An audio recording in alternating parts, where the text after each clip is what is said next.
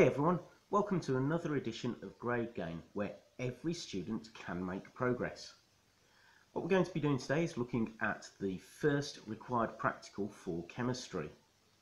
That's making salts. So, don't forget, you can download the instructions for this practical from my web shop. URL is appearing right here.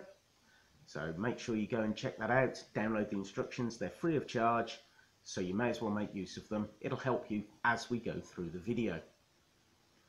What we're going to be doing today is we're going to be using some sulphuric acid and copper oxide to make some copper sulfate, and we'll be evaporating that off to form some copper sulfate crystals. This is possibly one of the nicest experiments that you'll get in chemistry because the outcome from it is beautiful, and you'll see that as we go through the whole process. So let's have a look at the equipment that we need. So the starting point for this experiment is a small 100ml beaker. Into that we'll be adding our 1 molar sulphuric acid. Take note of the warning signs. It is irritant if it gets in our skin and eyes, so we'll be making sure we're being safe and wearing safety specs. We'll be using a conical flask. We'll be using copper oxide. Again, take note, we've got irritant and harmful to the environment. We'll be using a funnel, some filter paper, a spatula, a glass rod for stirring with, a large 250ml beaker, and an evaporating basin. The method that we're going to follow, detailed in this little booklet, is from AQA. Now, having consulted with CLEEPS, the advisory service for safety, there is a much better, safer way to do this, and I'll also show you that in the video. The first method that we'll look at is the one specified by the exam board. So the first thing that we do is we measure the sulphuric acid into the beaker. Now we want about 40 ml. It's not that accurate, so we don't need to use a measuring cylinder. We just use the gradations on our beaker. Having lit the Bunsen burner so that it's on the safety flame, we open the air hole so that we get a roaring blue flame, and then slide the Bunsen burner underneath, and we want to heat the acid gently so we don't open the air hole all the way, and we wait until it becomes nearly boiling.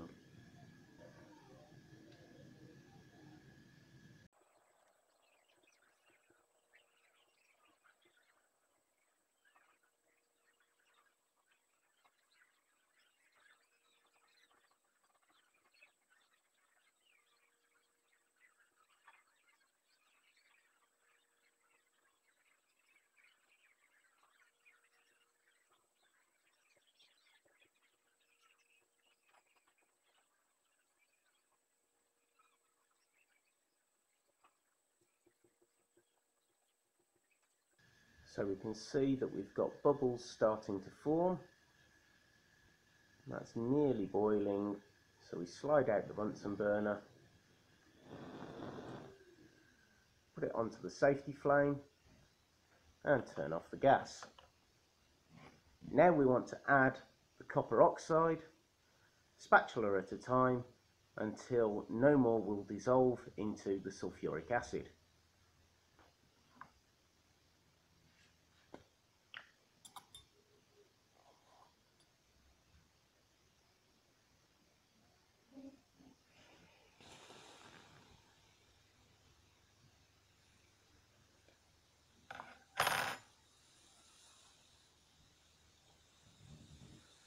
And as you can see, you have to add it slowly, otherwise it's just going to boil over. Now remember, we have to do this very slowly, otherwise it's going to bubble out over the top.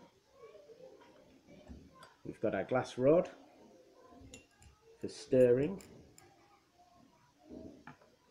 Now let's add our first little bit of copper oxide.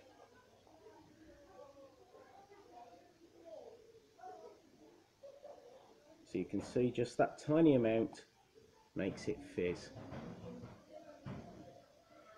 as the reaction takes place.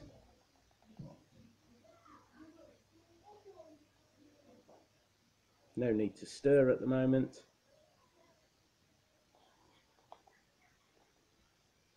Because it's all disappearing.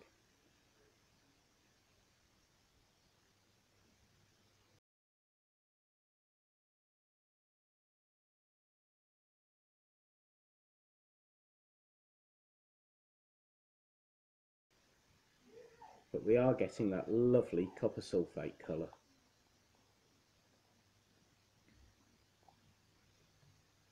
Now we give it a little stir.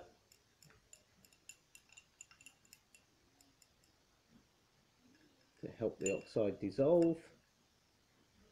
And we can add a little bit more.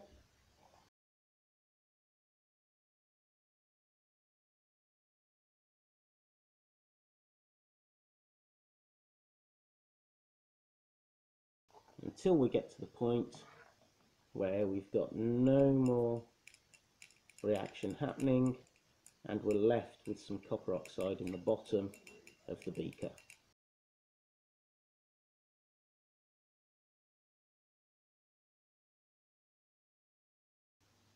So because of the colour, we can see that no more copper oxide is going to dissolve into our sulphuric acid, so we're now at saturation point.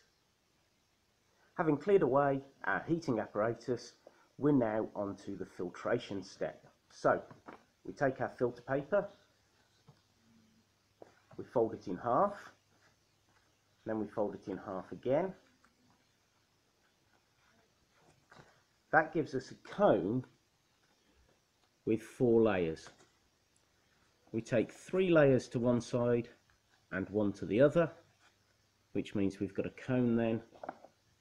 That goes into our filter funnel and stands in our conical flask. We then add our sulphuric acid, copper oxide reaction into the filter funnel, and we can see we're getting our copper sulphate solution filtering through beautifully, and we're left with unreacted copper oxide in the bottom of our jug. Not too much, because we don't want to waste any. Having filtered our copper sulphate solution, we're then going to transfer it to this evaporating dish. Now our evaporating dish is sitting on top of a beaker of water. Now for those of you that do cooking, this is a bit like a bain-marie, where you'd be melting your chocolate over a pan of hot water, and we're going to heat that with our Bunsen burner. So with our Bunsen on the safety flame, we open the air hole, get a nice roaring flame, and start to heat up the water that's in the water bath, which is then going to heat up the evaporating basin and evaporate off some of the copper sulphate solution so that we can be left with the crystals. Now the reason that Kleeps advise not to do this is because this is likely to spit if you overheat it, and we don't want people with copper sulphate solution or copper sulphate crystals in their eyes. So this is the exam board recommended method, but it's not the safest method, and we're going to have a look at that safest method now. The safer method for preparing your copper sulphate solution is to stand your boiling tube of sulphuric acid in some just boiled water from the kettle. That will gently warm up the acid. That way you don't need a Bunsen burner and the heating apparatus, and you don't run the risk of heating it too much. Then you can add your copper oxide. Kleeps method suggests that you have that already weighed out, and we only use 15 centimeters cubed of sulphuric acid, not the 40 that the exam board recommend. So you can see it's a much smaller version, but you get the same results. You're still able to prepare a dry version of your copper sulfate crystals. Much safer and a better method to boot. Okay, but you need to be able to see the other apparatus and techniques that the exam board recommend, because that might pop up in the exam. So it's really important that you have a go at doing it. I would recommend this method, but you are aware of what the practical entails if you do it on a larger scale as advocated by the exam board. Alright, so hopefully that helps understand the difference between the two methods. So here we can see a different setup. Instead of having that bain-marie type system, I've just got a conical flask with my copper sulfate solution in it. Now I can heat this, it will evaporate off most of the water, but because it's a conical flask, I'm not going to get much spitting coming out. So let's set this off heating, and we'll have a look at the crystals that we managed to get. So having evaporated off some of the water from our copper sulfate solution, we're now going to transfer it to a Petri dish to allow it to cool and crystallise. If you look closely, you can see the steam coming off the copper sulfate solution. We shall leave this now to evaporate off. Having left the copper sulfate solution to evaporate, we now have some beautiful copper sulfate crystals. Now the instructions say that you should take these out and pat them dry on paper towel. Now as you can see, mine are leaving absolutely nothing behind, because actually I've left them for 48 hours rather than 24, and they are already bone dry. But we have some beautiful copper sulfate crystals there. So there we go. That concludes the first chemistry experiment for grade gain. I hope you've enjoyed it. You can see that it doesn't always go to plan.